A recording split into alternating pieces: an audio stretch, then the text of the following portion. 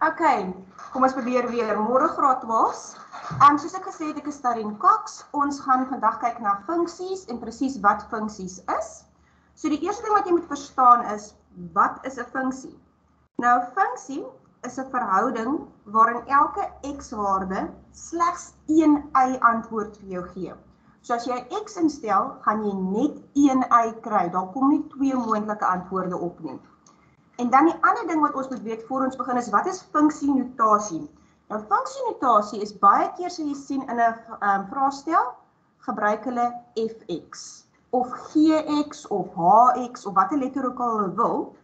En dit is 'n funksienotasie. Nou, dit is 'n ander manier om te sê vir die y-waarde. So in plaas daarvan, as ek 'n vergelyking het wat sê y is gelyk aan 2x plus 6, kan ek sê fx, om te sê dis 'n funksie, is gelyk aan 2x plus 6. Dis 'n ander manier om die y-waarde in 'n funksie voor te stel. En dis baie belangrik om te verstaan wat dit beteken. En dan 'n belangrike punt voor ons vandag begin. Wat beteken dit as hulle vir jou byvoorbeeld vra f van 2? Dit beteken oral waar ek 'n x sien, moet ek 'n 2 gaan instel. En baie keer vra hulle dit en ons weet nie wat dit beteken nie. So dit beteken ek moet gaan 2 in plaas van x moet ek wat gaan instel? Ek moet gaan instel 'n 2. So 2 maal 2 is 4 plus 6 is 10. So dis net 'n bietjie van ons agtergrondkennis wat ons moet hê voor ons begin met funksies. En dan nog 'n bietjie agtergrondkennis wat ons moet hê, en ek weet julle het baie notas ook vandag gekry, en ons gaan deur die notas geleidelik beginne werk.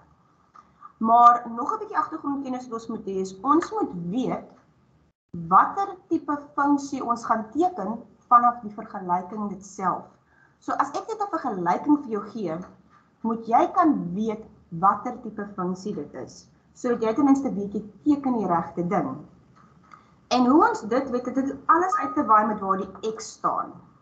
So, as ek vir jou sê, y is gelyk aan, ons hou by ons voorbeeld, 2x plus 6. Hierdie is die een wat ons in graad 9 al begin leer het. Dit is ons reguit lyn formule. So hier, as ek vir jou gee, y is gelyk aan 2x plus 6, dan weet ek, hierdie gaan 'n reguit lyn wees. Hoe weet ek dit gaan 'n reguit lyn wees? In die eerste plek, voor die x is 'n koëffisiënt. Die x het net geen eksponent nie, of jy kan sê het 'n eksponent van 1. En dan sit plus 6. Dis 'n lineêre vergelyking. So dan moet hy altyd vir my 'n reguit lyn gee. Nou, as ons gaan y is gelyk aan 2x, en nou gee ek vir die x se eksponent tot die mag 2. Plus, kom ons sê sommer 6. Die oomblik as hy 'n eksponent van 2 het, as hy 'n kwadratiese vergelyking is, dan gaan dit 'n parabool wees. So hierdie een gaan wees 'n parabool. Hoe weet ek is 'n parabool? Dis 'n x tot die mag 2. So dan moet ek weet ek gaan 'n parabool kry.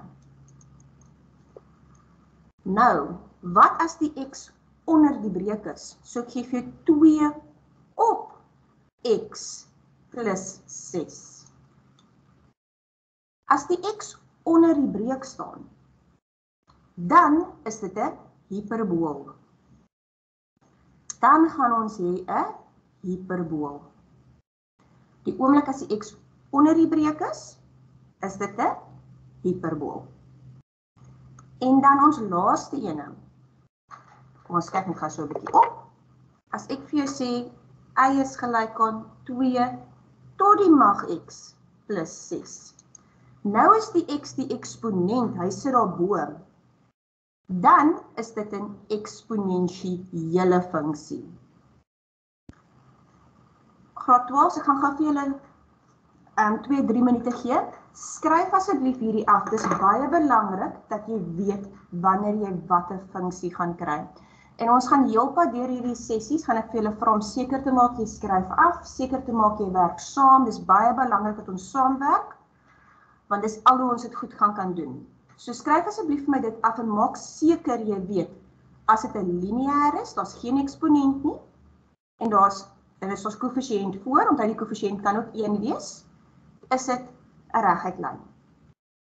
As dit 'n x tot die mag 2 is, dis 'n kwadraat, dan gaan dit 'n parabool wees. As die x onder die breek is, dan is dit 'n hiperbool. En as die x die eksponent is, dan is dit 'n eksponensiële funksie. En ons gaan na hierdie 4, ons gaan nie na die reguit lyn kyk nie, maar na die parabool, die hiperbool en eksponensieel gaan ons baie duidelik in die volgende 2 lesse kyk. So ek gee vir julle 'n paar minute, skryf gou vinnig vir my daai af asseblief. 12, julle sou aansienlik baie notas gekry het.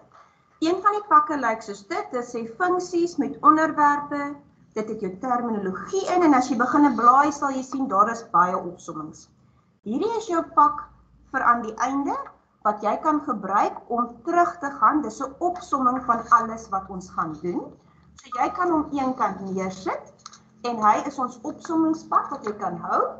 Die pak wat ek wil hê, julle teen alle tyd by julle moet hê asseblief, is die een wat begin met parabole, skets van parabole voorbeeld 1. So ek wil asseblief hê, julle moet hierdie een by julle uithaal en by julle hou asseblief. Want ons gaan deur hom geleidelik stap vir stap werk. So ek gaan gou, hopelik kry ek dit reg, ek gaan gou oorskakel na my PowerPoint presentation toe vir ons.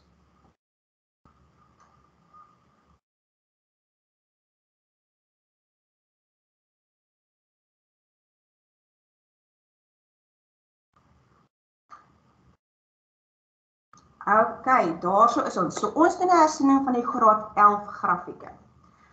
Nou graad 12, wat belangrik is om te onthou, maak nie saak watter grafiek jy teken nie.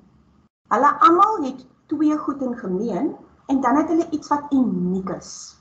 So wat is dit wat hulle almal in gemeen het? Of ek nou 'n parabool, 'n hiperbool, of 'n eksponensieel teken, vir almal kan ons 'n x-afsnit gaan uitwerk. En hoe werk dit nou weer 'n x-afsnit uit?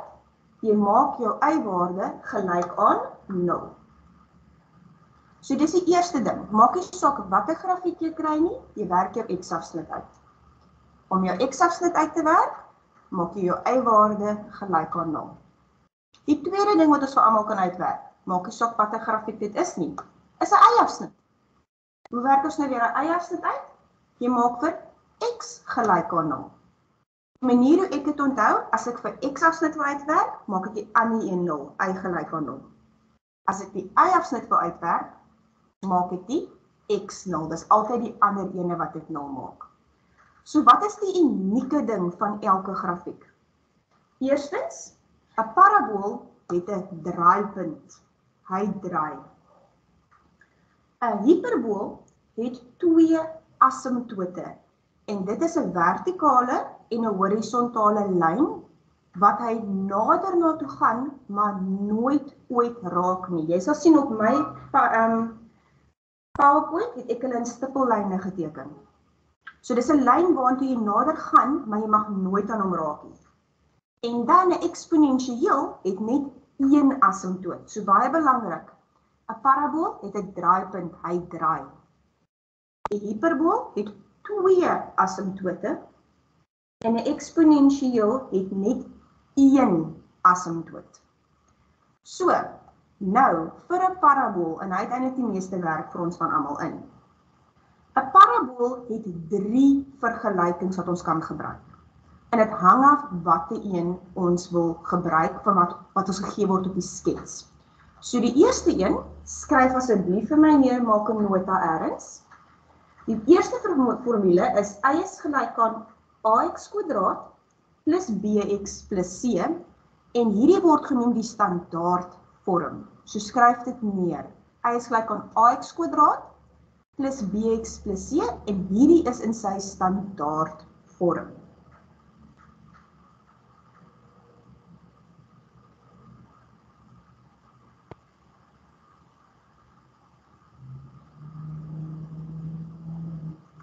Dan kan hulle hom ook vir my gee in 'n volgende vorm, waar hy sê y is gelyk aan a, hakkie, x minus p tot die mag 2 plus q.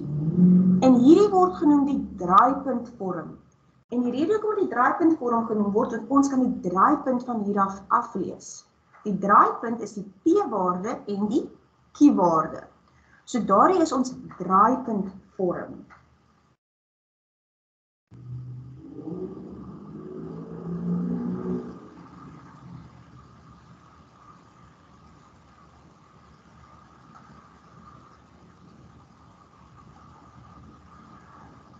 En ons laaste manier hoe hom vir jou kan gee, is waar hom vir jou gee, wat hy soos dit lyk.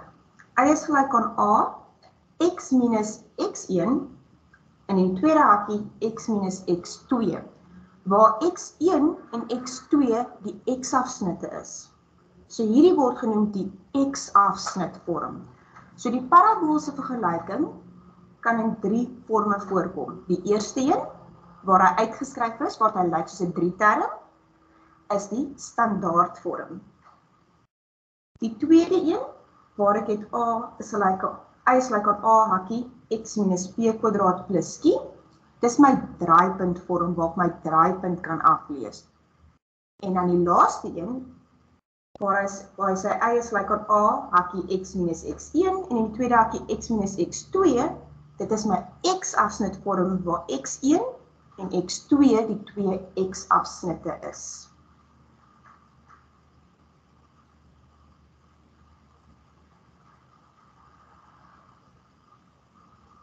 So kom ons gaan oor en ons begin werk. So, ons gaan vandag eers begin kyk na een in 'n draaipuntvorm. So as ek vir jou die formule gee, y is gelyk aan a x minus p in hakkies kwadraat plus q. Nou, dit is baie belangrik om te weet of hierdie 'n gelukkige of 'n ongelukkige parabool gaan wees. Want dit help my as 'n teken om te weet ek het die regte ding gedoen. So hoe weet ek of dit 'n gelukkige of 'n ongelukkige parabool is? Ek kyk na die a-waarde. As die a 'n positiewe getal is, so dis 'n 2, 'n 3, 'n 7, of as dit breek, 'n half, dan het ek 'n gelukkige parabool. En as die a 'n negatiewe getal is, so dis minus 4, minus 7, of minus 'n breek, dan het ek 'n ongelukkige parabool. So dit help my net om seker te maak dat ek in die regte rigting teken. So as A positief is, 'n smiley gesiggie, 'n gelukkige parabool, en as A negatief is, 'n ongelukkige gesiggie. So kom ons gaan oor na die eerste voorbeeld toe. So nou moet julle notas uithaal asseblief. Julle sal sien dit is voorbeeld 1 op julle notas.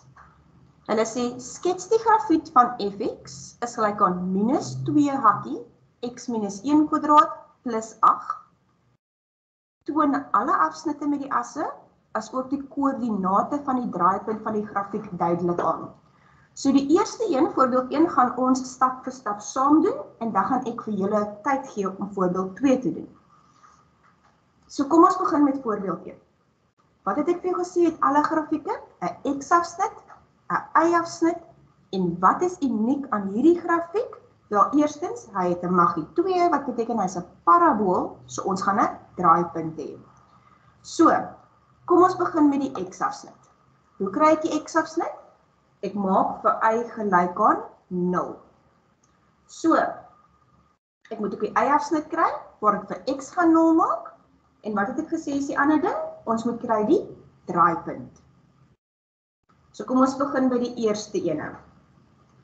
Om die x-afsnit, waar daar y is, moet ek 0 gaan skryf. So ek gaan sê, okay, dit is 0 is gelyk aan, daar so, sien ek daar gaan die PowerPoint nou eers, 0 is gelyk aan minus 2 hakkie x minus 1 kwadraat plus 8. En nou om dit op te los, moet ek hierdie vergelyking in standaardvorm gaan skryf. Wat beteken ek moet dit skryf, dat dit lyk soos 'n 3-term. So, hoe doen ek nou dit? Graad 12, baie van julle maak die fout. Jy wil die kwadraat in die hakkie inbring. So jy gaan sê x kwadraat minus 1. Skryf die hakkie 2 keer uit. Kwadraat beteken jy die hakkie 2 keer. So skryf die hakkie 2 keer uit en dan maal jy uit. Want dan kan jy seker maak, jy gaan nie die fout maak nie. So, ek het begin en eerstens my hakkies uitgehaal. So ek het die -2 voor eers gelos en ek het my hakkies gaan uitmaal. Toe kry ek x kwadraat minus 1x minus 1x plus 1 plus 8.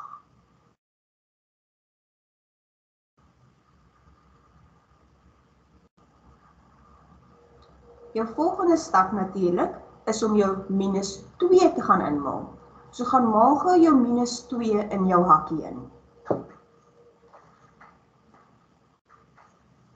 Onthou, dit is belangrik dat ons almal saamwerk, so maak seker dat jy bly probeer byhou en dat jy werk saam. As jy 'n bietjie agterraak, onthou hierdie sal later ook beskikbaar aan die skool gestel word op 'n recording. So probeer so ver as moontlik saamwerk en by te hou. So nou moet ons gou ons -2 inmaal.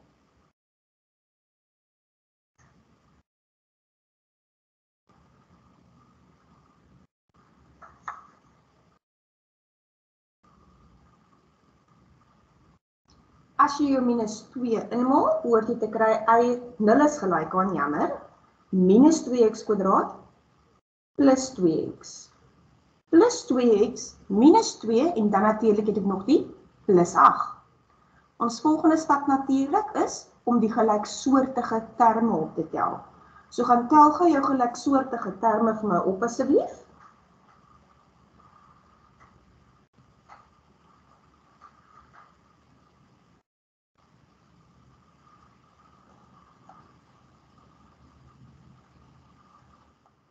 Jy behoort te kry 0 is gelyk aan -2x kwadraat plus 4x plus 6. En nou het ek 'n 3-term. Maar ek kan nie faktoriseer met 'n minus voor nie. So voor ek gaan begin faktoriseer, gaan ek gou eers van die minus voor ontslaa raak en ek haal die -2 uit of jy kan deel deur die -2 ook. Dan het jy x kwadraat minus 2x minus 3. En nou moet ek my 3-term in die hakkie gaan faktoriseer.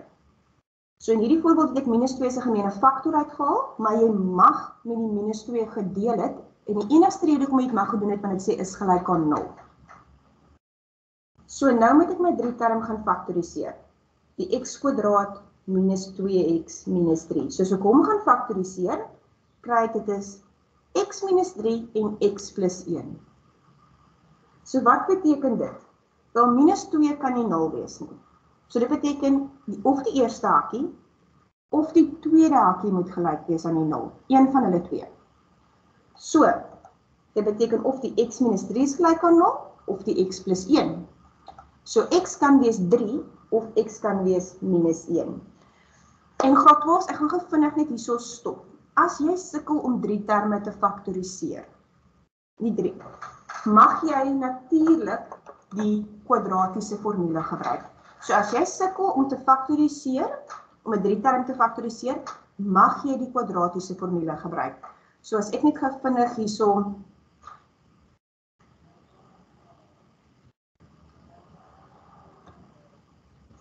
So, ek gaan gou vinnig daarso stop. So, graad 12, ek het nou gesê, as jy sukkel om 'n 3-term te faktoriseer, ons 3-term was gewees x kwadraat, ek gaan vinnig weer vir my hierso kry, ons 3-term, hy was gewees x kwadraat minus 2x minus 3.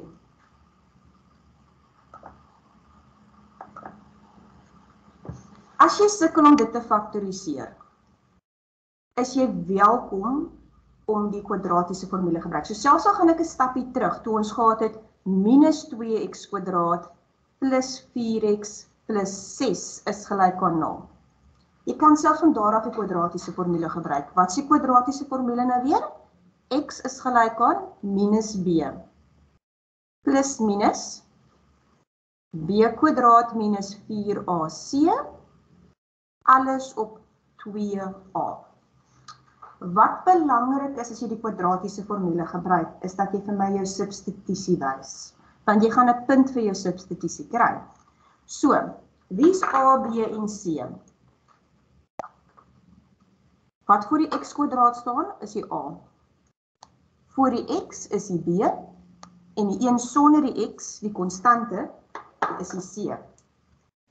So dan gaan jy gaan x is gelyk aan minus, onthou asseblief jou substitusie in 'n hakkie, wat ons seker maak ons maak nie tekenfoute nie, want dit gebeur verskriklik baie as ons die hakkies vergeet. So, A was gewees, minus 2, so dis minus 2. Plus minus, B is 4, C minus 4a, het ons as minus 2, en C is 6, alles op 2a is minus 2. Jammer, ek het 'n fout hierso gemaak, B hierso, daar's 'n fout, minus B is 4, daar was 'n fout daar, so jammer, maak hom net gou vanaf my reg. Dis minus B is 4.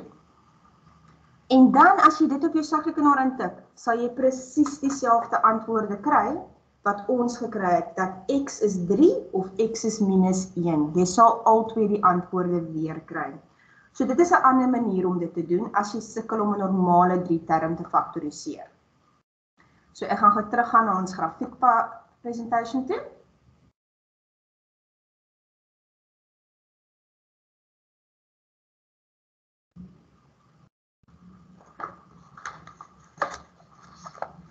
En kom ons kom net gou vinnig weer by waar ons was. Ons was op hierdie slide gewees en ons het sopas die x-afsnitte uitgewerk. Mijn standaardvorm geskryf, ek het hom gefaktoriseer en ek het gekry dat x was 3 en of x was minus 1. Ok, so stap 1 klaar, ons het die x-afsnit. Stap 2, ek moet die y-afsnit kry. Hoe kry ek die y-afsnit? Ek maak vir x gelyk aan 0. So vat my formule en oral waar daar x is, sit ek 'n 0 in. So y is gelyk aan minus 2 in plaas van x, 0 minus 1 kwadraat, plus 8. En dis eenvoudig. Hierso kan ek sommer direk na my sakrekenaar toe gaan. En ek kry dat y is 6. So my y-afsnit is by 6. Ons laaste ding is die draaipunt. Nou, daar's 2 maniere om die draaipunt te kry. Ek kan of 'n formule gebruik, of as my funksie in draaipunt notasie geskryf is, kan ek dit aflees. En hierdie een is dan klaar in die draaipunt notasie geskryf. So ek kan dit direk aflees, ek hoef dit nie uit te werk nie. So, wat was my formule nou weer gewees? Jy kan sê fx of jy kan sê y, is dieselfde. Is gelyk aan minus 2 hakkie x minus 1 kwadraat plus 8. Hoe lees ek my draaipunt af? Baie eenvoudig. My draaipunt, die x-waarde sal wees 1 en die y-waarde sal wees 8. Ek lees dit direk van die formule af. Dis 1 en 8. Graad 12, wees versigtig, dis nie, die x is nie minus 1 nie, dis die teenoorgestelde teken. So as die hakkie sê x minus 1, gaan die x-waarde 1 wees. As die hakkie sê x plus 2, dan gaan die x-waarde minus 2 wees, dis die teenoorgestelde teken. Die y-waarde bly presies dieselfde, dit is 8. So daar het ek alles wat ek benodig om my grafiek te teken. Ek het my 2 x-afsnitte van 3 en minus 1. Ek het my y-afsnit van 6. En ek het my draaipunt van 1 en 8. So, kom ons gaan kyk of ons dit nou kan teken. Jy sal sien, daar is 'n plek op die onderkant van jou bladsy vir jou om te skets. So kom ons gaan skets dit saam. Kijk, so op die onderkant van jou bladsy is daar 'n plek vir jou om te skets. Kom ons gaan skets saam, ons opsomming.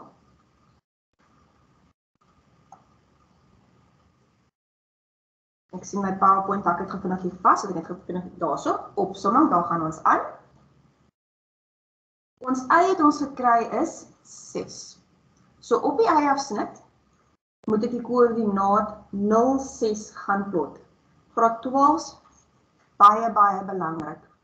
As jy 'n koördinaat op 'n grafiek sit, moet jy dit inskryf. Jy kan nie die kolletjie maak nie. As jy die kolletjie maak, skryf die koördinaat neer. Jy gaan 'n punt kry. As jy dit weglos, gaan jy die punt verloor.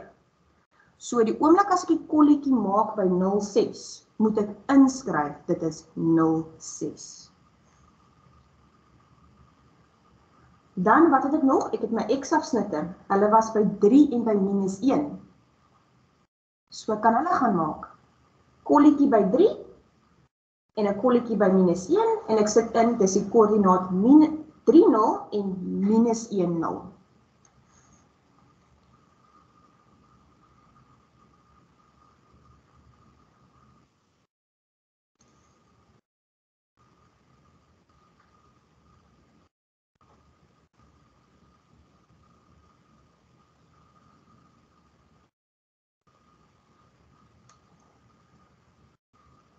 Okay, so ek het nou al 2 goed op my grafiek geplot. Ek het my y-afsnit geplot en ek het my x-afsnitte geplot. Wat moet ek nog neersit? Wat het ek nou nog nie gedoen nie? Die ding wat uniek is.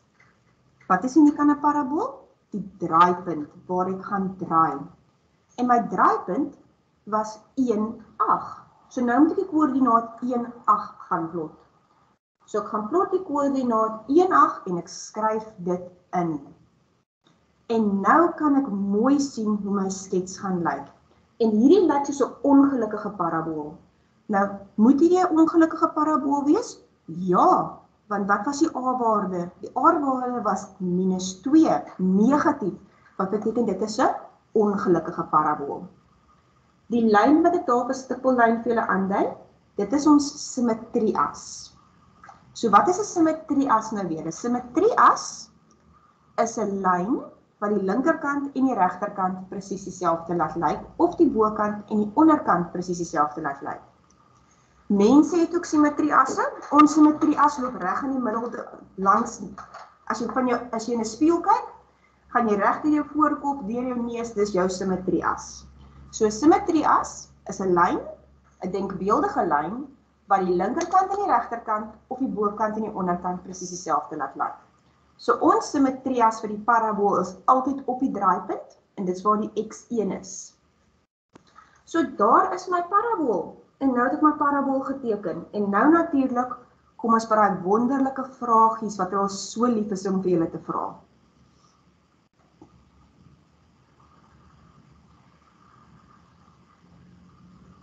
So as almal hulle parabole het, blaai om na die volgende bladsy toe, hou jou parabool langs jou en ons gaan kyk of ons die vragies kan beantwoord.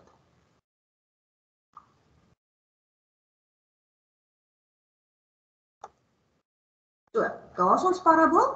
Kom ons kyk of ons die vragies kan beantwoord. Die eerste vraag is, gee die definisieversameling van fx. Dit beteken jy moet weet wat se definisieversameling. 'n Definisieversameling is vir watter x'e is hierdie grafiek waar.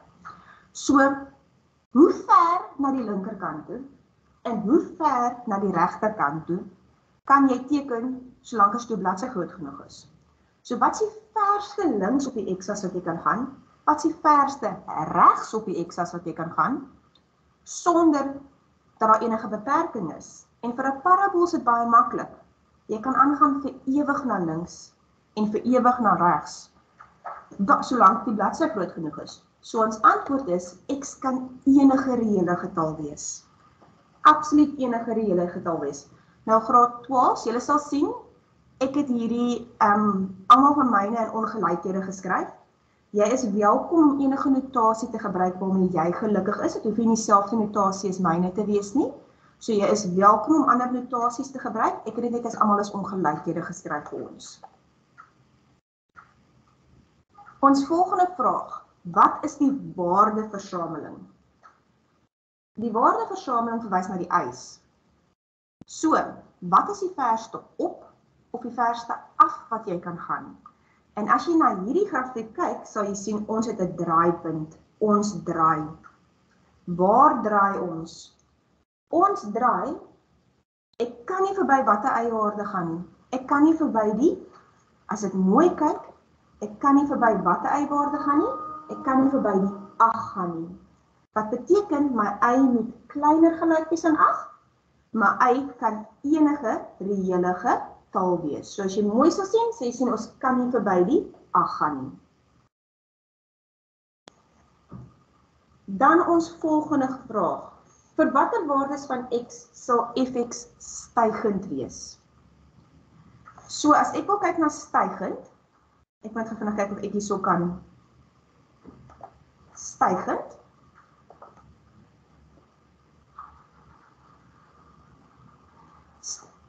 Graad 12, ek gaan gou vinnig oorskakel na my bladsy toe, net so dat julle dit kan sien, want ek voel dit mag dalk 'n bietjie beter wees.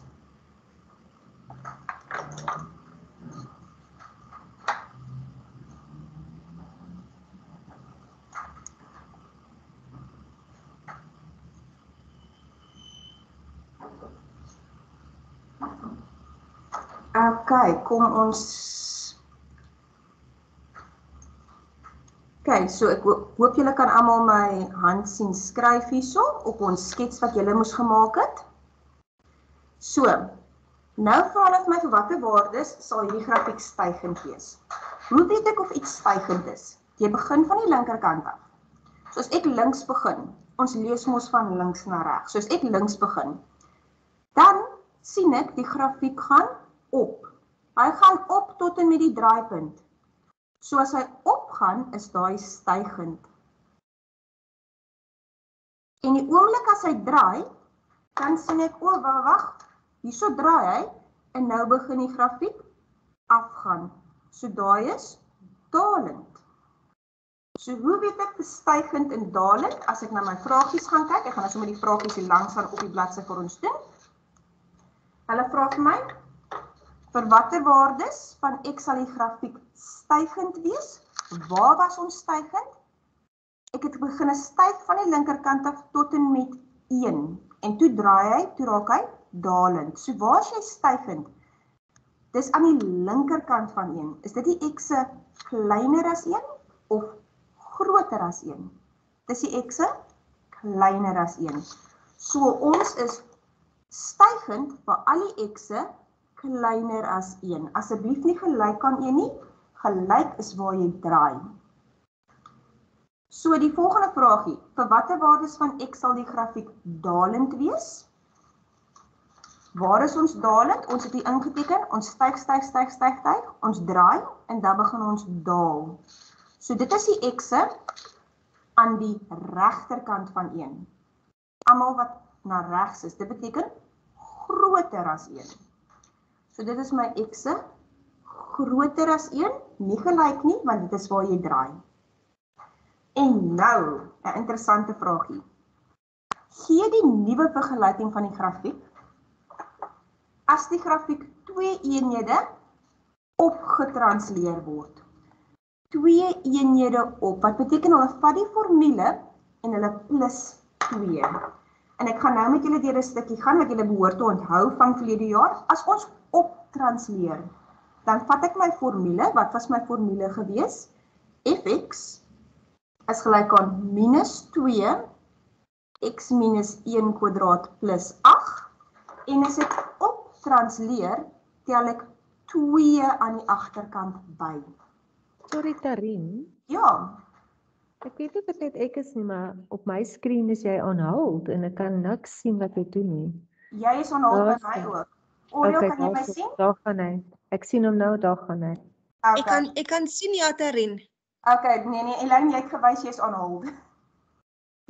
Okay, so as ek by mekaar tel, kry ek minus 2 hakkie x minus 1 kwadraat, en as jy 8 en 2 by mekaar tel, kry ek plus 10. So daarso is my nuwe vergelyking.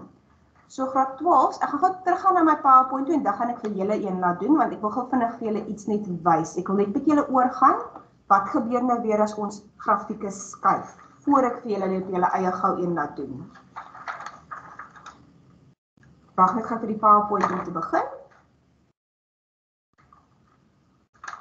Okay, so ons het hierso gestop, ons het gou hierdie vragies beantwoord, ons het gesê die definisieversameling, x-elementreël, ons het gesê die waardeversameling, was y kleiner gelyk aan 8. Ons het gesê ons Vir ons stygende funksies is dit die x kleiner as 1. Verdalend is dit die x groter as 1. En dan het ons gesê, as ek 2 eenhede opgaan, moet ek 2 aan die agterkant bytel. So dan, plus 2 aan die agterkant, en ek kry y is gelyk aan minus 2 hakie x minus 1 kwadraat plus 10. So, ek gaan julle nou aan die werk sit in 'n paar sekondes. Ek wil vinnig met julle oorgaan, net vinnig herinner hoe werk transformasies nou weer. So, transformasies van parabole nou weer. So, julle kan dit gou vinnig my aandag hierop gee. As ek vir jou sê, fx is gelyk aan 2x kwadraat minus x. Ek vir jou ontskuif 3 eenhede op. Dit beteken jy vat jou formule en jy tel 3 by aan die agterkant. So ek gaan sê my formule fx en ek gaan plus 3. So baie eenvoudig, ek vat my formule 2x kwadraat minus x plus 5 en ek plus 3 agteraan. So dan kry ek 'n nuwe formule, y is gelyk aan 2x kwadraat minus x plus 8. So natuurlik, wat dink jy gaan gebeur as ek vir jou sê, jy skuif af?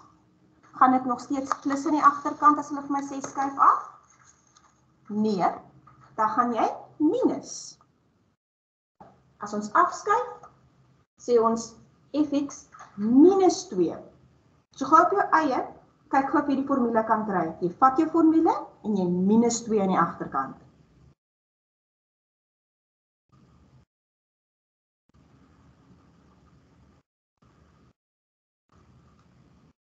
So jy behoort te kry 2x kwadraat minus x plus 5, wat my formule was, en ek minus 2.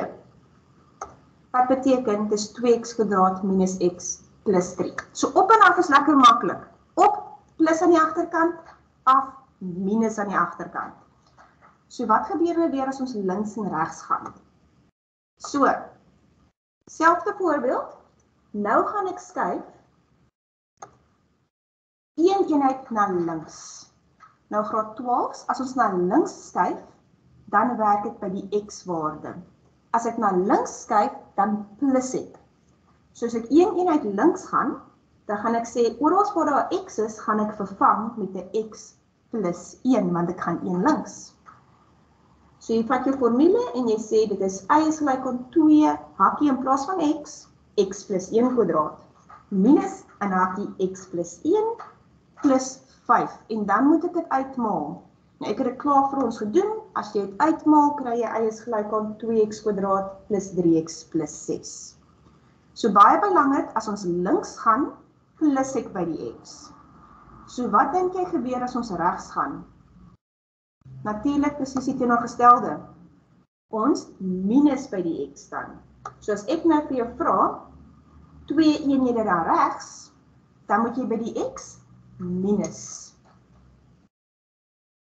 So, oral waar daar x is, moet ek gaan, in plaas van x skryf, moet ek gaan skryf x minus 2, want ek gaan nou regs. So vat my formule en is 2 hakkie x minus 2 kwadraat minus x minus 2 plus 5. En ek het hom klaar vir ons uitgemaal, dit gee vir ons 2x kwadraat minus 9x plus 15. So graad 12, dit is die fout wat die meeste graad 12's maak, hulle vergeet, as ons links gaan, plus ek by die x. En as ek regs gaan, minus ek by die x. En onthou om dit in 'n hakkie te hou, sodat jy nie tekenfoute gaan maak nie. So, recap gou, as ek my grafiek opskuif, tel ek aan die agterkant by.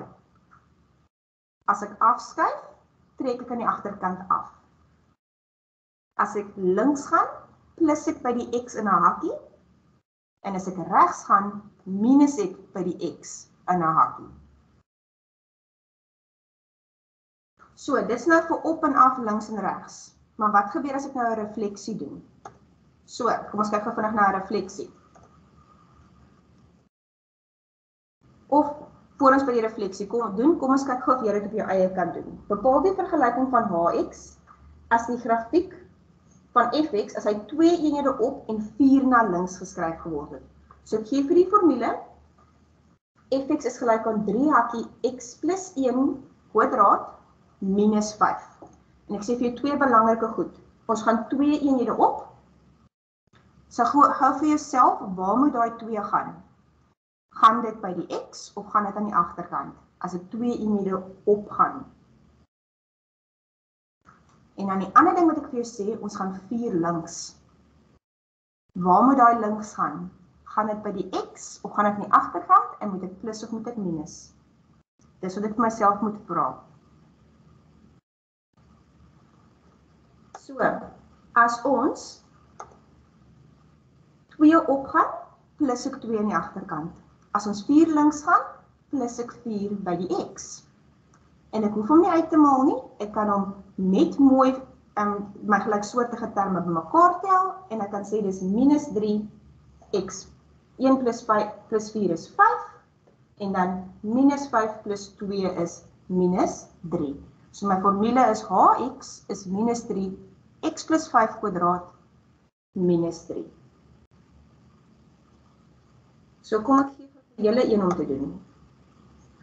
Op jou eie gou, ek wil 2 eenhede op en 4 na links skuif. Ek gaan vir julle so 'n minuut gee, kyk hoeveel om op jou eie kan doen. 2 eenhede op en 4 na links. Okay, so kom ons kyk. As ons 2 eenhede opgaan, beteken dit ek moet 2 aan die agterkant bytel. As ek 4 na links gaan, beteken dit oral waar daar 'n x is, moet ek nou weer plus 4 of minus 4? Ek moet plus 4. So ek gaan sê dis 3 hakkie x plus 4 kwadraat plus 5 hakkie x plus 4 minus 2 en dan vir die 2 eenhede op plus 2.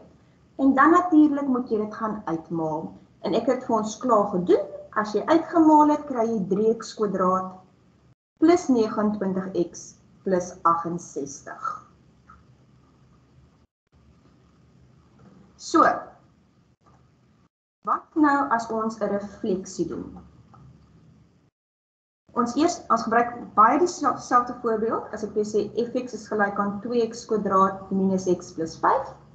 En die eerste ding wat ek vir jou vra is, wat gebeur as ek 'n spieelbeeld van f in die x-as het, of ek reflekteer oor die x-as? So as jy oor die x-as reflekteer, dan word die y's negatief. So die oomblik as jy oor die x-as reflekteer, is altyd die ander. Oor die x-as reflekteer, moet die ander een die minus kry, so die y moet die minus kry. So ek gaan sit 'n minus voor die y. Ek vat my formule, en ek sit 'n minus voor die y. So nou het ek minus y, is gelyk aan 2x kwadraat minus x plus 5. In graad 12, ons weet, ons mag nooit 'n formule so los nie, ek moet hom in standaardvorm skryf, wat beteken nou moet sê y is gelyk aan. So, hoe gaan ek nou van die minus ontslaa raak? Baie maklik, jy maal alles met 'n minus. So, dan kry ek y is gelyk aan minus 2x kwadraat plus x minus 5. So as ek 'n spieelbeeld in die x-as het, of ek reflekteer in die x-as, dan kry my y minus. So raai, as ons in die y-as reflekteer, wie kry die minus? Die ander ene, en dit sal dan wees die x. So, as ek 'n refleksie in die y-as het, moet ek by die x 'n minus gaan sit, oral waar die x is. So ek vat my formule, en oral waar daar x is, gaan sit ek dit in 'n minus x. Onthou asseblief, as jy substitusie doen in 'n hakkie, sodat jy nie tekenfoute maak nie. So as ons uitmaak, minus x kwadraat, 'n minus gekwadreer word 'n positief, so is nog steeds 2x kwadraat. Minus maal minus x word 'n plus x, en dan plus 5. So, ek herhaal gou. As ons reflekteer in die x-as, kry die y die minus. As ons reflekteer in die y-as, kry die x die minus. Onthou net, vir die substitusie om dit met 'n hakkie te doen. So, nou gaan julle het voorbeeld 2. Voorbeeld 2 is in julle notas, en ek gaan nou vir jou 10 minute gee om voorbeeld 2 op jou eie te doen, as ook om die vragies van voorbeeld 2, wat op die volgende bladsy is, te bereken. As ek na voorbeeld 2 kyk, mag die 2, so moet weet dis 'n parabool. So ek moet weet ek het 'n x-afsnit, 'n y-afsnit, en wat is my unieke ding? 'n draaipunt. So graad 12, 10 minute, daar's 'n timer op die PowerPoint ook, vir julle om op julle eie gou te werk. Teken van die parabool, doen al die berekeninge en beantwoord die vragies. Okay, graad 12, dit was 10 minute, so kom ons kyk gou na wat ons gaan kry. Sê na die formule kyk.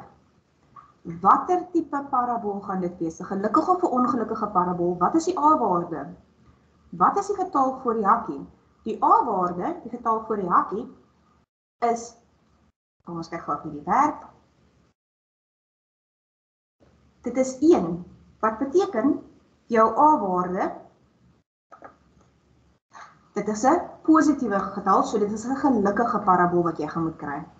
So kom ons kyk gaan deur jou stappe. As jy jou x-afsnit uitwerk, maak ek vir y 0. So, as jy jou y-waarde 0 maak, is dit x minus 1 kwadraat minus 4. Onthou om die hakkie 2 keer uit te skryf en dan uit te maal, sodat jy nie tekenfoute maak nie en die terme vergeet nie. As jy uitmaal, kry jy x kwadraat minus 1x minus 1x plus 1 minus 4. Tel jou gelyksoortige terme op en 0 is gelyk aan x kwadraat minus 2x minus 3. En nou moet jy jou 3 term faktoriseer. Onthou, jy kan dit of normaal faktoriseer, of jy mag die kwadratiese formule gebruik. Onthou net om jou substitusie te wys.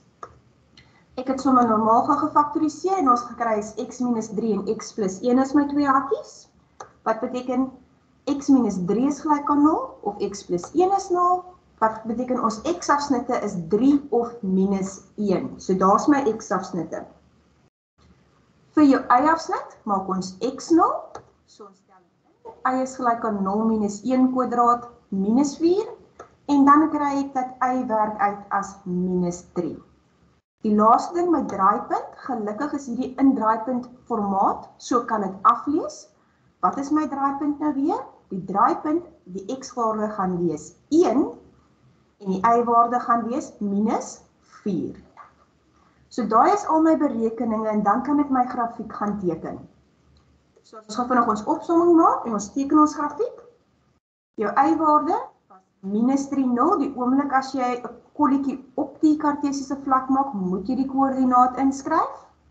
Die x'e was 3 en minus 1 en jy kan hulle koördinate inskryf. Dan jou y-waarde. Jou draaipunt was 1 en minus 4, wat beteken my symmetrie as was ook by x is gelyk aan 1 en daar is my parabool. En dan moes julle die vragies beantwoord het. So ek gaan gou weer die presentation stop en dan gaan ek oor na my, ek het vir ons die skets oorgeteken, dan kom ons kyk gou of ons die vragies kan beantwoord. Ek vind dit makliker om die vragies te beantwoord as ons die skets het.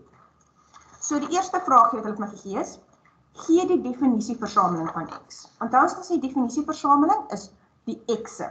So hoe ver na die regterkant en hoe ver na die linkerkant kan jy gaan, solank as wat jy kan aanhou teken. En daar's geen beperking nie. Jy kan vir ewig na regs gaan en vir ewig na links gaan. So jou x is 'n element reëel. Kan enige reële getal wees. Die tweede vraag was gee die waardeversameling van f. Waardeversameling verwys nou weer na die y-waardes. So kom ons kyk. Die y-waardes. So hoe ver kan ek opgaan of hoe ver kan ek afgaan? En as ek na my parabool kyk, dan kan ek sien ek kan opgaan vir ewig. Maar as ek afgaan, het ek 'n draaipunt. Ek kan nie verby daai punt gaan nie. So wat is my y-waarde daar? Ek kan nie verby daai y-waarde gaan nie. My y-waarde daar is minus 4. So, my waardeversamelings, ek kan al die y's, kom ons bestek nog vinnig, groter of kleiner, kan jy op of kan jy af? Jy kan op. So dis al die y's groter as watter getal? Minus 4. Kan jy minus 4 wees? Ja, jy draai by minus 4, so ja. Al die y's groter gelyk aan minus 4 en y kan enige reële getal van daar af wees. Vraag 3.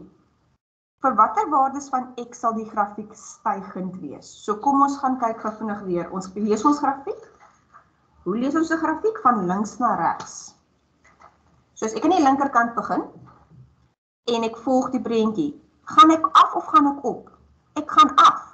So hierdie arm is dalend, hy gaan af. Daai arm is dalend. Tot en met waar ek draai, en dan gaan hierdie arm op.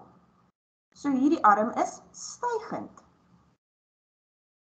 So kom ons kyk gou, die vraag het gevra, vir watter waardes van x sal die grafiek stygend wees? Die grafiek is stygend aan die kant. Van waar af? Waar draai ons? Moet ek die x of die y's gee? Wat het die vraag gesê? Vir watter waardes van x?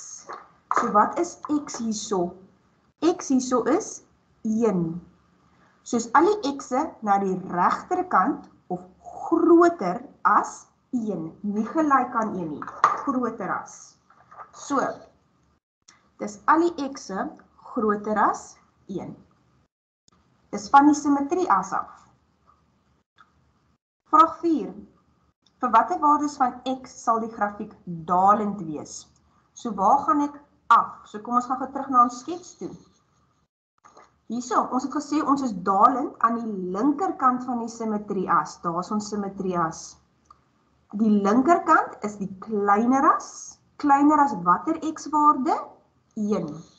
So is al die x'e kleiner as 1. Nie gelyk aan nie. Nou, 'n transformasie ene. Gee die nuwe vergelyking van die grafiek as die grafiek een eenheid na regs getransleer word. Wat beteken dit nou weer? Dit beteken, ek moet by die x'e, en ons het vir jou hierso ingesit, jy moet by die x'e gaan minus. So, ek moet by die x gaan minus. So, ek gaan sê dit is fx is gelyk aan. Wat was ons formule gewees? X minus 1, en nou weet ek, wat moet ek gaan doen? 1 eenheid regs, ek moet 'n minus 1 daar gaan insit. Kwadraat plus 4. En minus 1 is x minus 2 kwadraat plus 4. Ons volgende een. Vir watter waardes van x sal fx groter wees as 0? Nou graad 12, dit is 'n baie sneaky of eenvoudige manier, maak nie so wie dit wil sien nie, om te vra, waar is die grafiek bo die x-as? As hulle vra groter as 0, vra ek vir jou, waar is dit bo die x-as? As ek vra kleiner as 0, vra ek vir jou, waar is ek onder die x-as? So kom ons gaan na ons grafiek toe. Hulle wil wees groter as. Wat beteken dit bo die x-as? Waar is my x-as? Daar is my x-as. So waar is ek bo die x-as? Bo die x-as is daai armpie en daai armpie. Hulle lê bo die x-as. Hierdie arm is almal na die linkerkant toe, so kleiner as watter x-waarde? Minus 1. Hierdie arm gaan na die regterkant toe, so groter as watter x-waarde? 3. So, hoe skryf ons dit neer? Vir hierdie arm het ons gesê, dis die x'e na die linkerkant of kleiner as watter een? Minus 1. So die x'e kleiner as, hy wys links, van minus 1 moet hy is gelyk aan onder hê, hoe weet ek? Nee, want hy het die 1 onder nie. En dan het ons 'n ander arm gehad, watter x'e? Die x'e, hierdie arm was ook bo, na die regterkant, so groter as watter x? 3. So die x'e groter as 3. So dan vraagie nommer 7.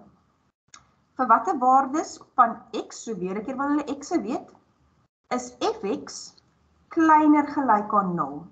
Kleiner gelyk aan 0 beteken onder die x-as.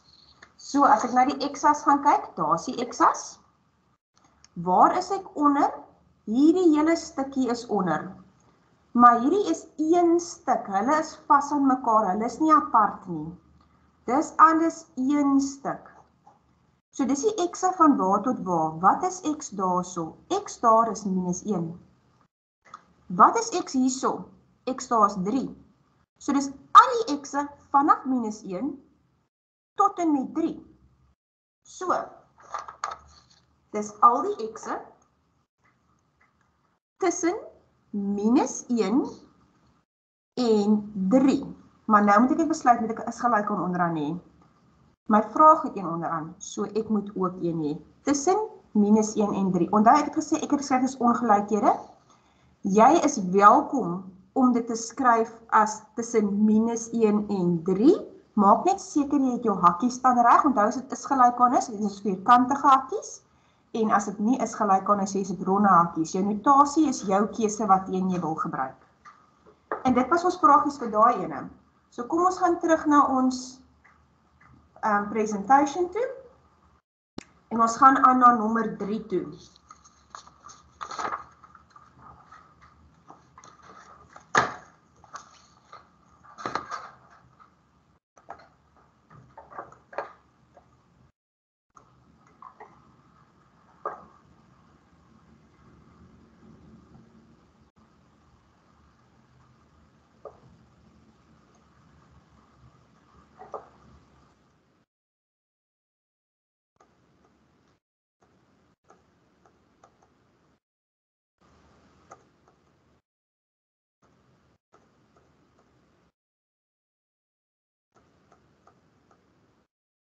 Okay. Wag, ek sien ek het teruggegaan na die eerste ene toe. Kom ons gaan terug na ons waar ons moet wees.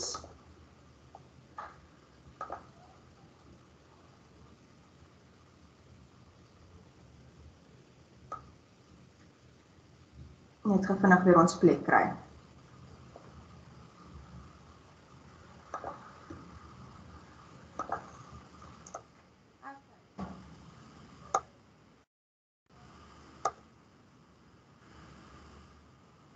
Oriel, wat is skerm sien jy op die oomblik daar voor jou?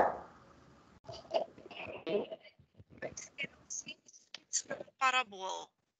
Sê dit skets van parabool. Skets van parabool en dit is slag nommer 18. Briljant. Okay, dan is dit op my kant wat hy stadig is. Briljant. Okay. So nou gaan ons aan na die wat van as die parabool nie in draaipuntformaat gegee word nie, maar hy word gegee in standaard formaat. So hy word gegee as y is gelyk aan ax kwadraat plus bx plus c. So, selfde storie. Ons het 'n y-afsnit. Hoe kry ek die y-afsnit? Ek maak x gelyk aan 0. Ons het 'n x-afsnit. Hoe kry ek die x-afsnit? Ek maak y gelyk aan 0. En nou om die draaipunt te kry, dis nou die enigste verskil. Ek kan nie die draaipunt in standaard formaat aflees nie. Ek moet hom gaan uitwerk. Maar gelukkig het ek 'n formule om die draaipunt uit te werk. Om die draaipunt uit te werk, het ons gebruik ons formule x is gelyk aan minus b op 2a. En dan, om die y te kry, stel ek dit in die formule in. Nog steeds dieselfde storie, as die a-waarde positief is, soos 'n 2, 'n 4 of selfs 'n positiewe breek, gelukkige parabool.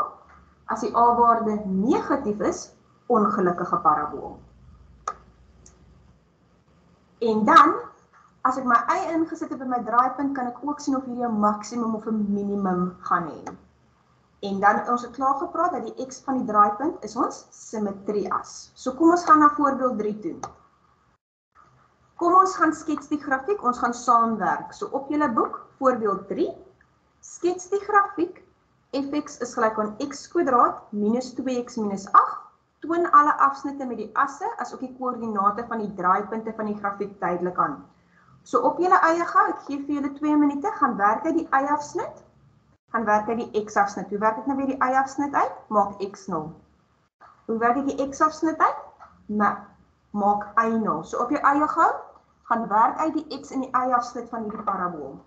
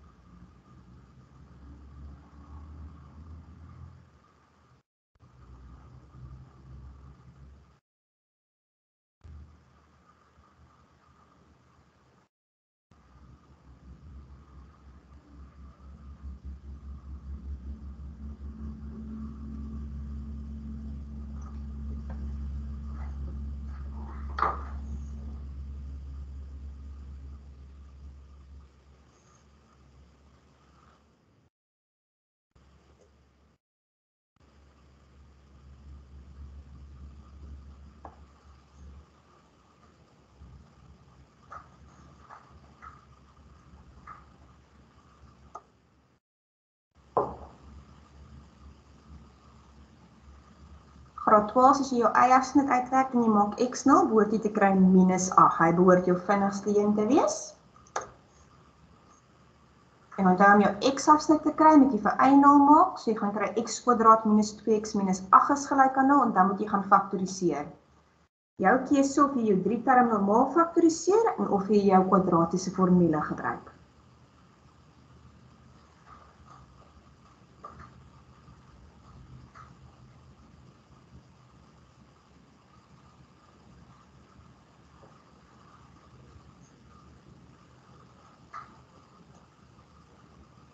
As jy hom faktoriseer, behoort jy te kry jou hakkies is x minus 4 en x plus 2, wat beteken x minus 4 is gelyk aan 0, of x plus 2 is 0, so x is 4, of x is minus 2.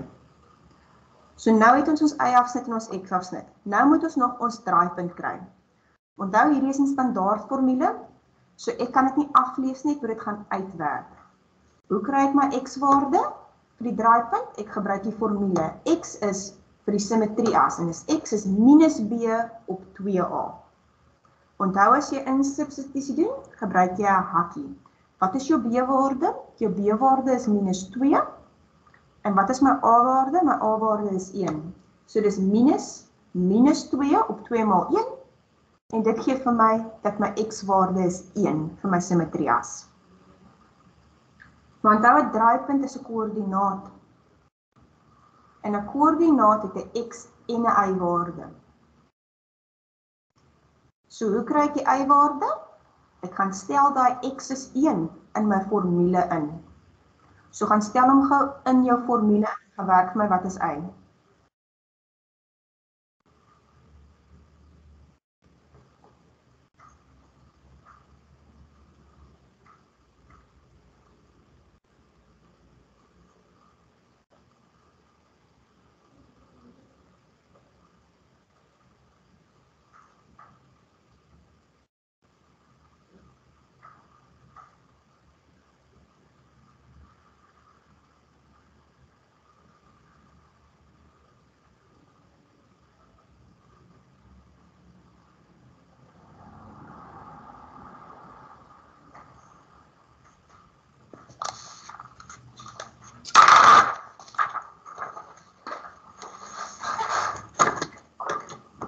So, jy behoort jou y-waarde te kry as jy hom gaan instel.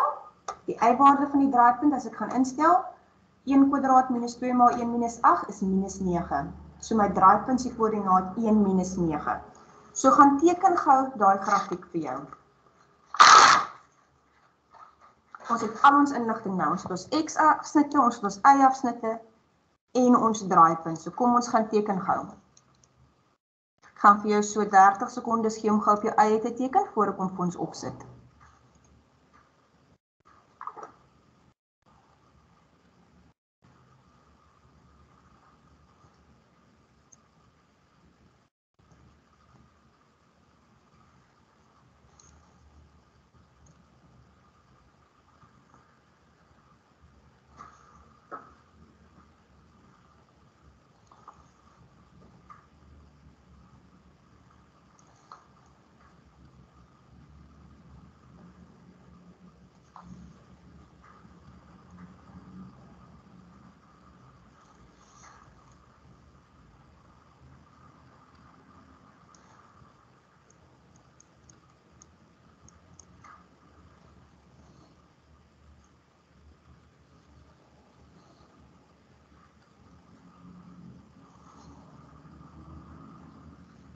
En onthou om vir jouself te vra as jy hom teken, is hierdie 'n gelukkige of 'n ongelukkige parabool?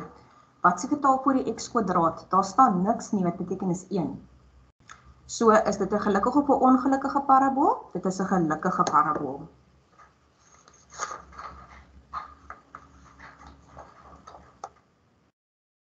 So, as ons gaan kyk, wat het ons vir ons opsomming?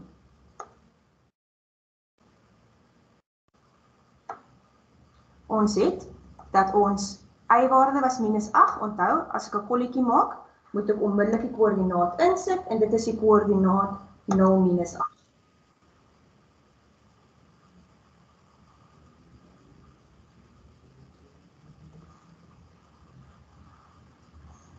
Dan jou x-waardes is minus 2 en 4. Stop daarin. Ja, Daar is 'n vraag van Robbenwyl. Hulle vra of Tarin asseblief die skerm kan oorskakel. oorskakel na, ons is nog op die PowerPoint, want moet ek hom oorskakel. Robbenwyl, kan u asseblief net in die chatbot intik na watter skerm toe Tarin moet oorskakel?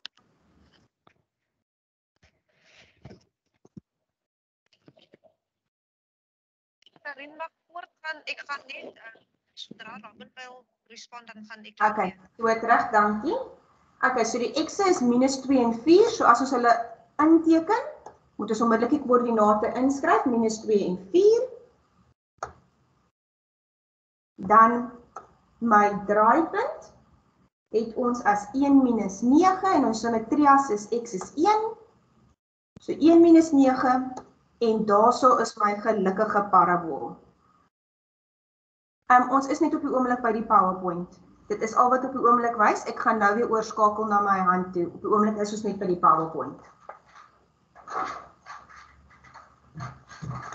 Okay, so nou kom ons gaan kyk na die vragies toe en terwyl ons na die vragies kyk, gaan ek oorskakel na my skryfblok toe. So kom ons gaan na die vragies toe. So hier het ek vir ons die grafiek ook geteken en kom ons kyk na ons vrae.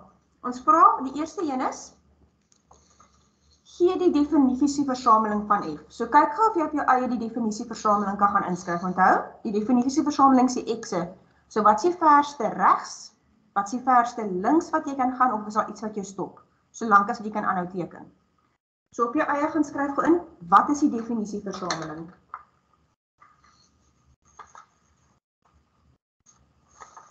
So, wat is die verste regs wat ek kan gaan? Ek kan aanhou vir ewig. Wat is die verste links wat ek kan gaan? Ek kan aanhou vir ewig. Daar's niks wat my stop nie, solank my bladsy groot genoeg is. So, wat is my definisieversameling? X kan enige reële getal wees. Daar's geen beperking nie. Vraagie 2. Gee die waardeversameling, so dis die eis, en wat het hulle nou hier gaan doen? Hulle het gesê, f van x plus 1. Wat beteken daai plus 1? Is dit 'n op en af, 'n links of 'n regs? Daai plus 1 beteken ons het 1 links geskuif. So, as ek die grafiek vat en ek skuif hom links, het dit enige invloed op die eis, want die waardeversameling is die eis. Die eis is hoe ver op en hoe ver af. So as ek my grafiek vat en ek skuif hom links, beïnvloed dit enigstens my eis? Nee, dit doen nie. Alhoewel my eis beïnvloed is as ek op of af skuif, maar as ek links skuif of ek skuif regs, maak dit nie saak nie. My y-waardes bly dieselfde. So my waardeversameling, wat is die verste op of die verste af wat ek kan gaan? Ek kan opgaan vir ewig, maar af hierso draai ek. Hier's 'n draaipunt. Ek kan nie verby hierdie punt gaan nie. Wat is y daar? Y hierso is minus 9. So as jy nou die y kleiner of die y groter as minus 9. Die grafiek is groter. So dis groter as minus 9. Kan ek gelyk wees aan minus 9? Ja, want dit draai by minus 9. So dis die y groter gelyk aan minus 9, anders kan hy enige reële getal wees. Okay, alweer hierdie lieflike vragies van stygend en dalend. Hulle is so lief vir dit. Vir watter waardes van x sal die grafiek stygend wees? Vir watter waardes van x sal die grafiek dalend wees? Gaan kyk gou of jy dit op jou eie kan beantwoord voor ek help. Kyk gou vinnig eers of jy dit op jou eie kan kry.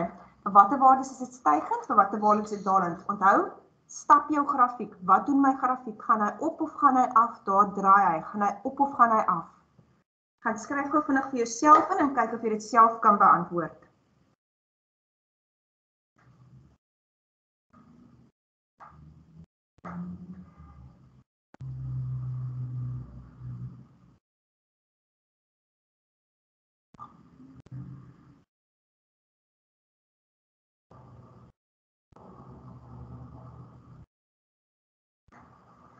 So kom ons kyk gou, as ons my grafiek stap, as ek links begin en ek volg die prentjie, dan gaan die arm af, so daai is dalend.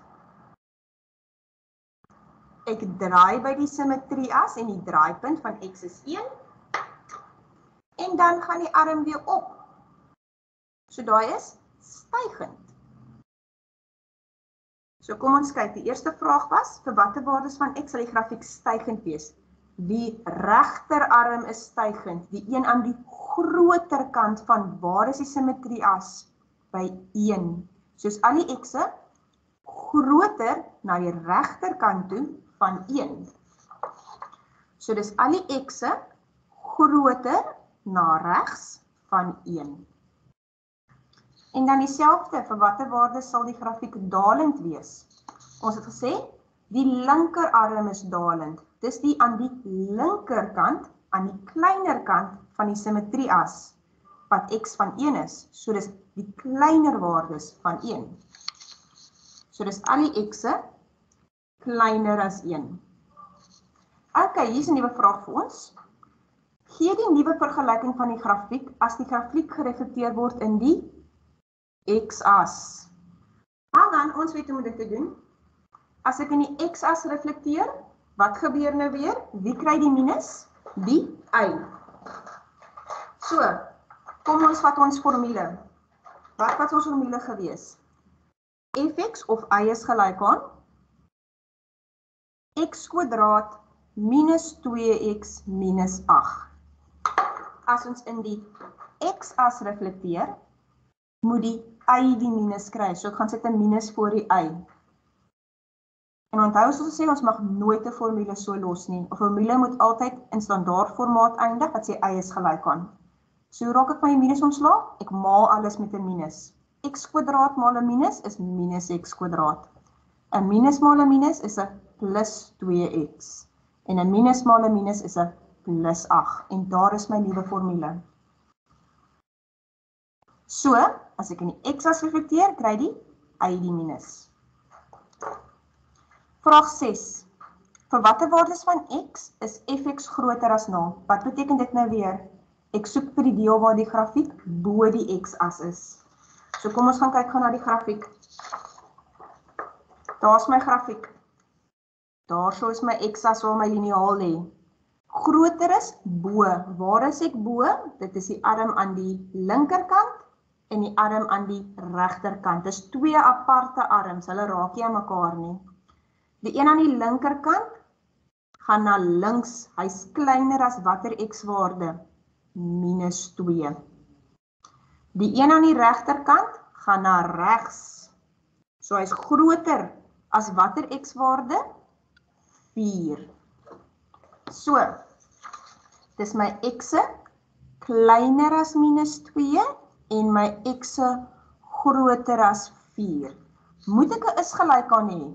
Nee, want hierdie een het nie 'n is gelyk aan gehad by die vraag nie. So dan vraag 7, vir watter waardes van x is fx kleiner gelyk aan 0? Dit is mos nou weer onder die x-as. So kom ons gaan kyk gou. Daar's my x-as waar my liniaal lê. Onder is hierdie hele stuk. Dis alles aan 1. Hy is onder die x-as. So, van waar tot waar is dit? Wat is x hierso? X daarso is minus 2. Tot en met daar, wat is x daarso? 4. So dis al die x'e vanaf minus 2 tot 4. En dis aan 1. So, al die x'e groter as minus 2, kleiner as 4, moet ek 'n is gelyk aan onder hê? Ja, want die vraag het een onderaan gehad. Ok, graad 12. Die volgende een op ons pak is voorbeeld 4. So ek gaan vir jou 10 minute gee om voorbeeld 4 op jou eie te doen.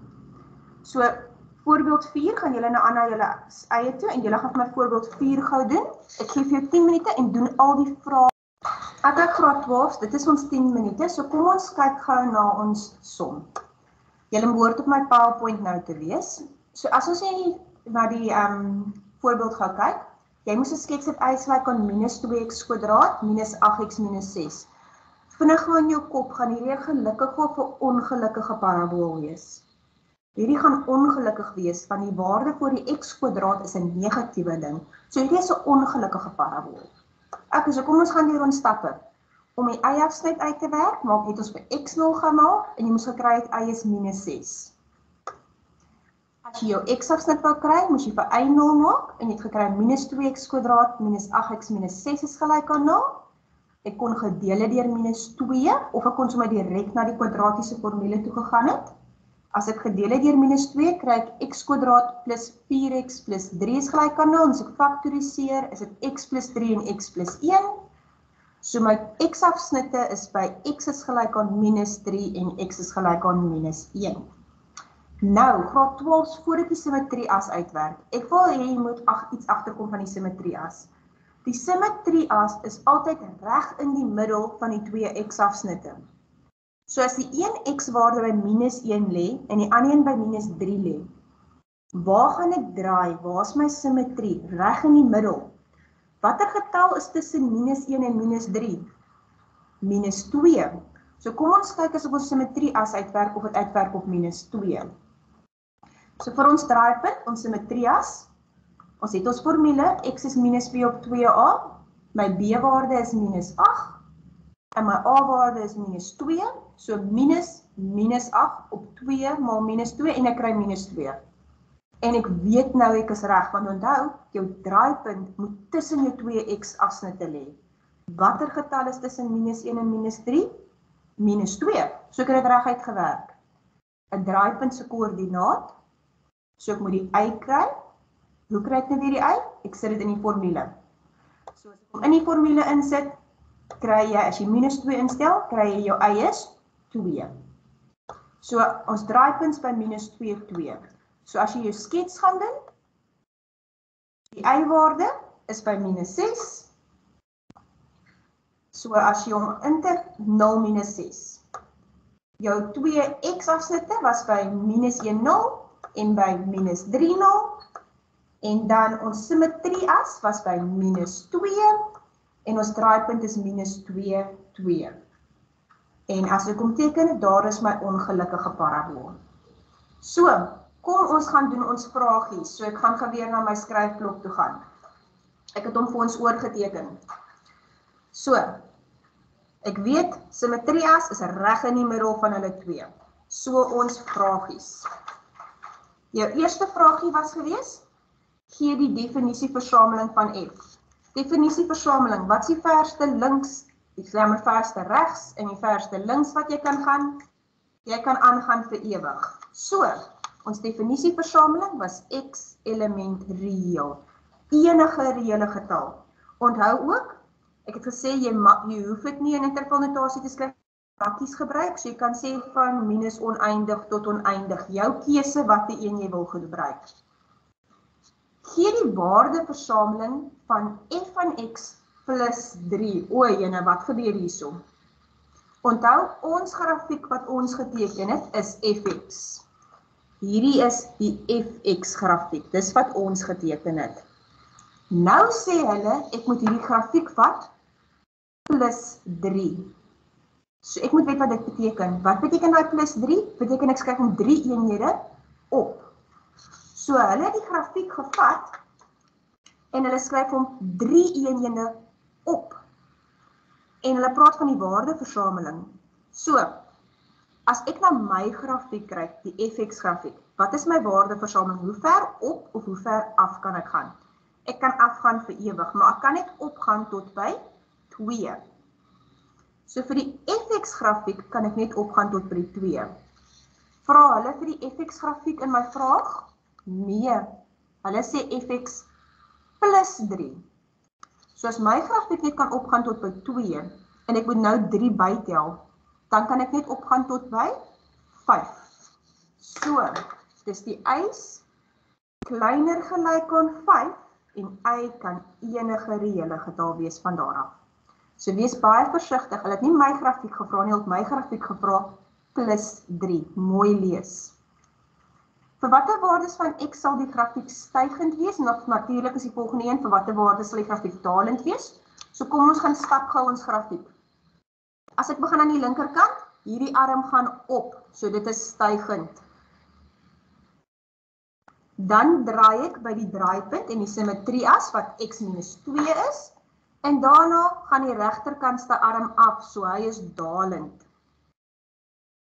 So waar is ek stygend? Ek is stygend, al die x'e aan die linkerkant of kleiner, van waar is my draaipunt en my simmetrie-as? Minus 2. So ek is stygend by al die x'e kleiner as aan die linkerkant van -2. Waar is ons dalend? Al die x'e aan die regterkant of groter van die simmetrieas. En wat is dit nou weer? -2. So al die x'e na die regterkant toe, groter as -2.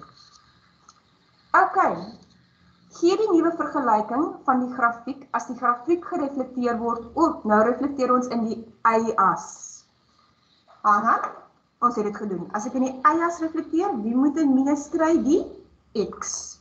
So wat was ons formule gewees? Ons formule was gewees, wil ek dit gaan ons bladsy hierso kry?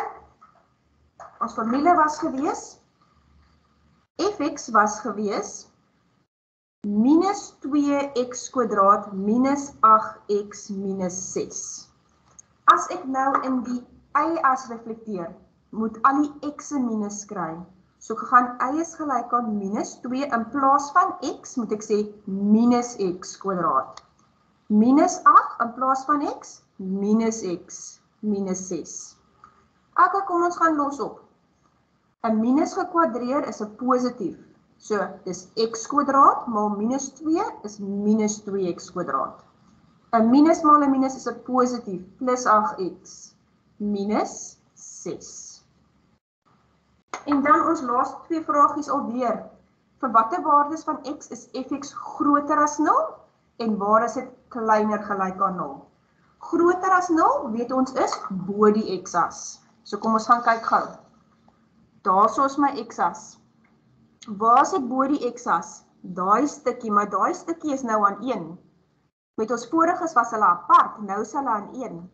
So hulle is aan 1, daai hele stuk, van waar?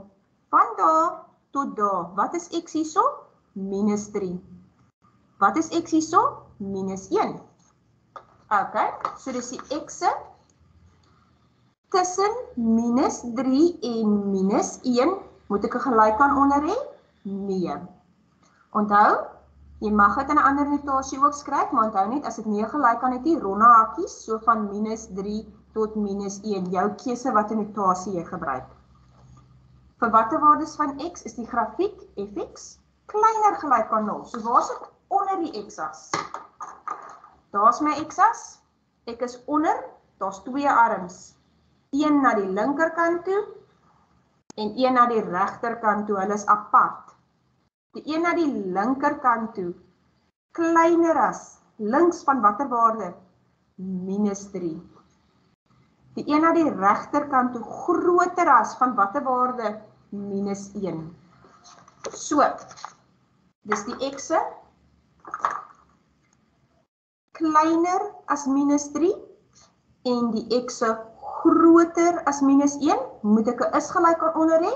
Ja, want hierdie het 'n is gelyk aan onder. So graad 12, voor ons nou gaan aangaan na hoe om die vergelyking van 'n parabool te bepaal, wil ek net hê jy moet baie mooi agterkom wat ek bedoel het met die simmetrie as. So as ek vir jou 'n skets gee, as ek vir jou 'n parabool gee, ons maak sommer 'n rowwe parabool, en ek sê vir jou, daardie x-afsnit is 1, 0, daardie x-afsnit is 5, 0. Op jou eie gehou, ek gaan vir jou 30 sekondes gee, gaan probeer vir my bepaal, waar is die simmetrie as? By watter x-waarde is die simmetrie as? Onthou ek het gesê, hy is in die middel van die twee x-afsnitte. So as jy die een x-afsnit het is 1, 0, en die ander een is 5, 0. Waar is die simmetrie as? By watter x-waarde? Jy gaan nie met die y kan gee nie, want ek het nie die formule gegee nie. Maar by watter x-waarde is die simmetrie as vir die draaipunt?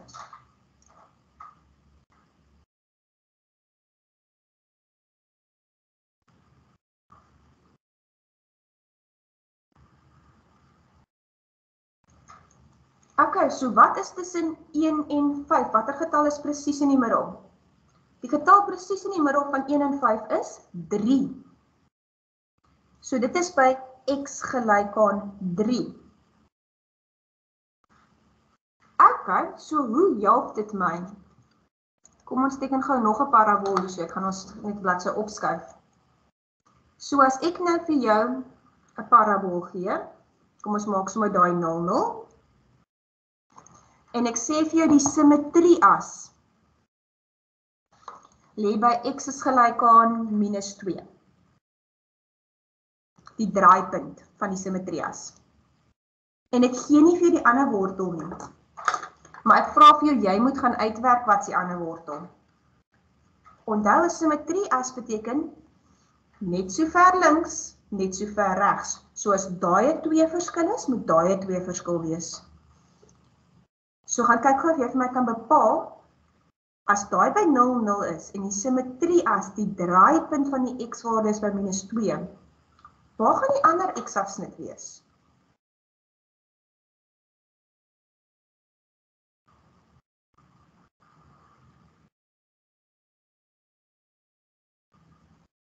So, hoe ver is dit van -2 tot 0? Daai is 'n 2 eenhede verskil. Onthou as ons werk met afstand, werk ons nie met 'n minus nie. So as dit van 0 tot -2, 2 is, dan moet dit mos nou 2 hierdie kant toe wees. En as ek 2 links gaan van -2, dan kom ek uit by -4. En dis nogal 'n belangrike ding om te onthou. So as ek weet my simmetrie-as, net so ver links na die een, net so ver regs na die ander x-afsnit. En dis dan waar ons gaan stop vir vandag, voor ons met die bepaling van vergelykings donderdag gaan begin. So dis 'n belangrike ding wat ek wil hê jy moet onthou vir donderdag. Ek gaan my kamera switch.